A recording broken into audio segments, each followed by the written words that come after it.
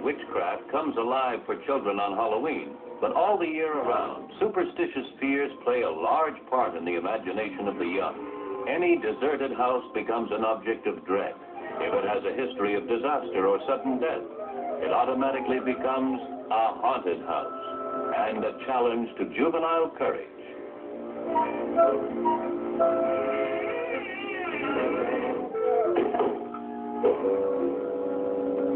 Next to fear, superstition breeds best on curiosity. The little girl who asks, love me not, of a daisy, will often grow up to ask the same questions of a Ouija board. We all want, at times, to take an unauthorized peek into the future, and so the black arts still flourish. Your destiny can be read in the shadows that cloud a crystal ball, in the mystic combination of a spread of cards, in the lines and creases on the palm of your hand, in the bumps and knobs on your head,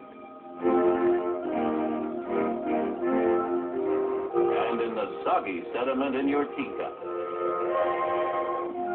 Much more ominous is the belief in cures by dark sorcery. Each year, hundreds of Americans die because they go to a wizard instead of a doctor. This man's sudden lameness is diagnosed as a hex put on by an enemy. Prescription: burn the candle with your enemy's name on it and stick a pin into the conjure doll.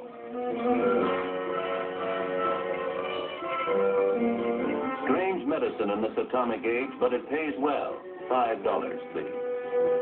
But to the average American, the harmless superstition such as spilled salt tossed over the left shoulder, oh, that's just an old custom. Nor is there any extra luck in finding a pin. It's only housewifely thriftiness to pick it up. And if you walk under a ladder, something might fall on you.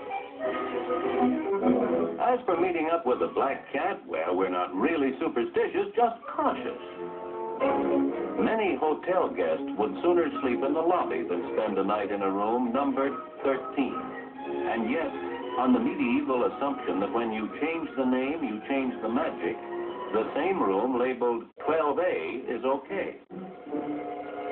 Hotel rooms are often designed so it's impossible to get out on the left or unlucky side of the bed.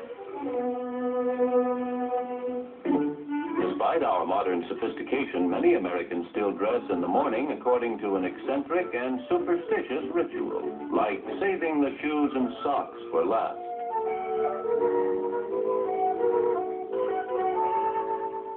Most American superstitions are observed in secret by otherwise sensible people. But even superior intellect is not necessarily proof against hoodoo. Even a Phi Beta Kappa key may degenerate into a good luck charm. But no good luck charm can prevent the misfortunes that would be certain to overtake anyone who ventures out on a day bearing this unlucky date. That's right, brother. Better play it safe.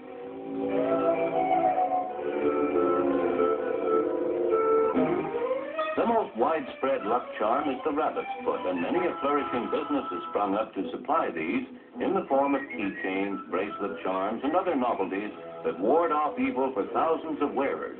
Of course, no one really believes in these magic doodads, yet this manufacturer alone sells 1 million rabbit's feet a year. Bunnies being the way they are, there is no danger of a shortage of feet.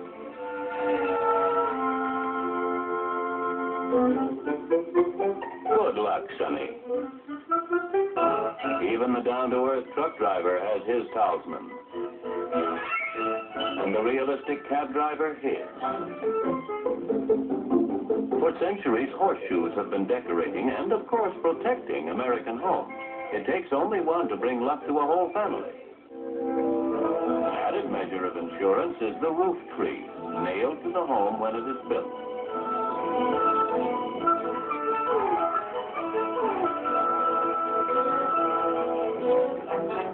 In rural sections of America, there is a firm belief in the magic wand used by the dowser. This divining rod, a sort of homespun forerunner of the Geiger counter, tells the dowser of subterranean water by dipping psychically over the best well site. Of course, you can find water in the Sahara if you dig deep enough. Black magic in modern America. Here is a spell being cast on a farmer's livestock. Any cattle that step on this witch mark will sicken and die. If by chance a cow does die, the hex doctor will claim the credit. And if it doesn't, he'll blame the foresight of the farmer who hangs a protective counter charm over his barn door.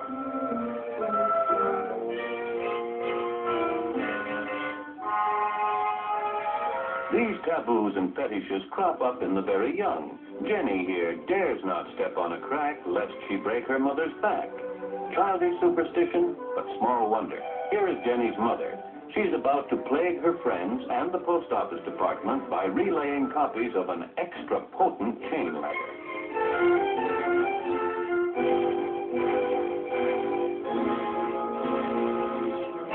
And here's Jenny's father. No, the police aren't after him. He's merely forgotten his briefcase, and rather than retrace his steps, must retrieve it by a different route. Superstitious? Don't be silly. He calls it taking no chances. What about his neighbors? Do they in this 20th century also practice wizardry? Well, John's luck has been bad, so he blows on his cards after he takes the reasonable precaution of reversing his chair. Jim's been winning, so he sensibly knocks wood with each card he's dealt. Eddie here isn't superstitious. He just believes that his cards should be rubbed with a horse chestnut to increase their power.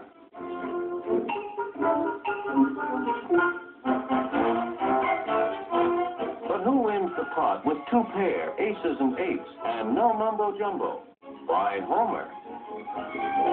He also wins bad news, for his winning pair is the same that Wild Bill Hickok drew the night he was killed. The aces and eights, dead man's hand. Is Homer going to let this bother him? Certainly not. He is a rational, civilized American like all of us, fearing neither hex nor jinx, hoodoo nor voodoo.